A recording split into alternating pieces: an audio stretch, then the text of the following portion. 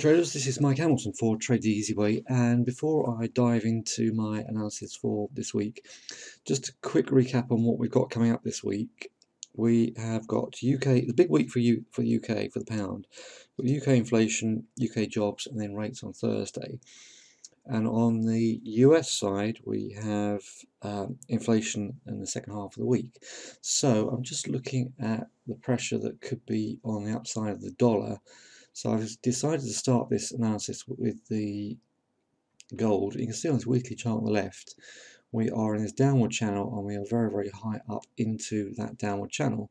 So with indices coming off, selling off on Friday, we'll look at that in a moment obviously, and indices coming off, I am looking at this as evidence that this is strength in the dollar dominating the markets, and so looking forward to seeing some greater strength in the dollar and the opportunities that that can present. So as far as the dollar, this gold is concerned, I think we were holding up. We still had a higher close last week, but I'm just looking for this to potentially start to come back to the 200 EMA. I've been talking about this for a couple of weeks now, but looking for this to come back. I am slightly hesitant because we have closed higher and this is refusing to roll over at the moment. We are trapped between this moving average here, the 50-day moving average, and the top of that channel. But yeah, if you are wanting to trade this gold, I would look for any pullbacks into 1340, 1350 to get short. And now let's look at the euro. Let's just flick straight to the euro. This has been a big box play ever since we dropped down here on June 2015. January last year.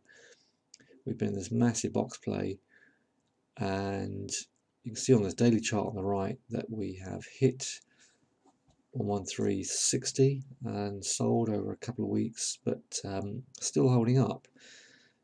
There is a buy signal on Friday. Friday we engulf Thursday's bar, so I would suggest you might want to short into this area here, and as per the theme of this week, look for greater strength in the dollar and the euro coming off. And if we now flick over to the pound US dollar, you can see we have a weaker close last week on this left chart, and we're just coming into contact with the 20-day moving average on the daily chart. Now, the data that's expected on the pound is expecting to be stronger on the inflation side but much weaker on the jobs. So we might see a push higher into the early part of the week, and as the US or UK and US inflation data comes out, we might see some weakness in the second half of the week. So any pushback into something like 340, 400 could be an opportunity to get short. And on you see on this weekly, this 20-day moving average is just drifting lower. I think once we come in contact with that, that could trigger the next leg down. But stay tuned. If the daily chart starts looking very positive, and this 20-day moving average looks as if that's going to hold, then we could wave back up to at least 136. So I think as far as the pound's concerned, I would leave it be. Let's get some more data behind us. But although the euro has not been an easy trade, I would still personally like to look at some shorts up here to see if we can start closing below 112. Moving over to, let's just stick with the dollar thing for the moment. There is the US dollar yen. So the yen is seeing a lot of strength. That was a lower close last week, a hangman type bar, which generally means this is lower, and we are struggling here, looking as if that could come and test close to 100 again. But so I'm steering clear of this one at the moment and just waiting until potentially the middle of the week before I engage that one. Pound yen now, massive support 153, we're very close to 153, so I'm going to hold judgment on that one until at least in Monday, into Tuesday, when we've got the first tranche of major data coming. Okay, I'll update your Traders Roundtable on the other pairs if I see anything more interesting, but on this weekly, So finally we got the drop on on Friday, and we are now coming to this daily 200 EMA. So the first time we've tested the 200 EMA since we dropped down here after Brexit. So let's see if I'd like a push into 18 to 50, 300 to see if I can then get short and to capture some of that Friday drop, and then see if we can come down and test 17,000.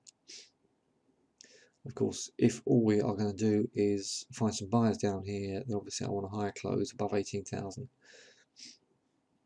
But yeah, I want to wait. I'm just going to let the markets lift themselves up into that area and then try and get short at that point.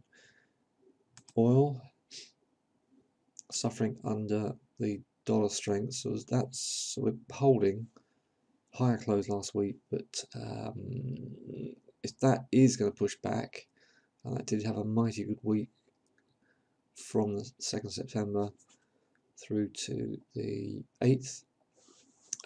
If we are going to get bought here, then this is potentially a good place to get in around about the 45 area to see if we can come and test 50. But yeah, oil is trading dollars, and the dollar is strengthening as we speak.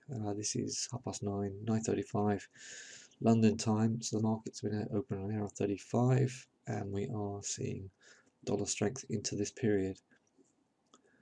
Right, that's all I'm going to do at this stage. So it's going to be a comprehensive look at Forex and of course the dollar influence and impact on certain stock sectors as well. So we'll be looking at some stock scans as usual. Alright, do join me for that, and just watch out for news about Trade Easy Way on your email. Thanks very much for joining me, and bye for now.